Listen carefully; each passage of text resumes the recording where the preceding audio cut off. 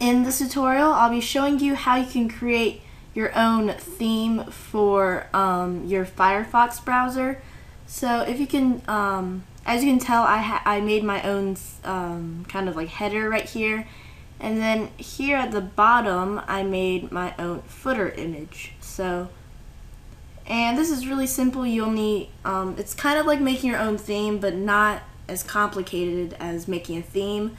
All you have to do is go to this website. I'll leave a link in the description. It's personas.services.mozilla.com, and just click create your own.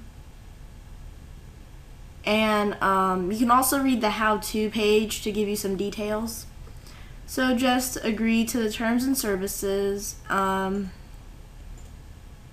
all you need is a header image, which will be the image here at the top, and I went ahead and just made mine in GIMP.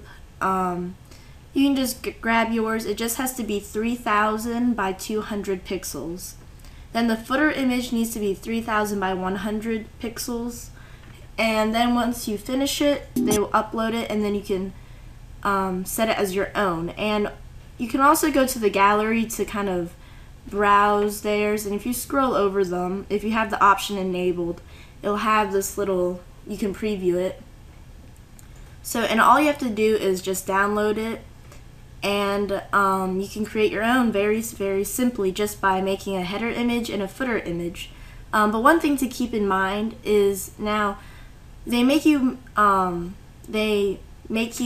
make the header image 3000 by 100 pixels, so most of your header you won't be able to see most of it.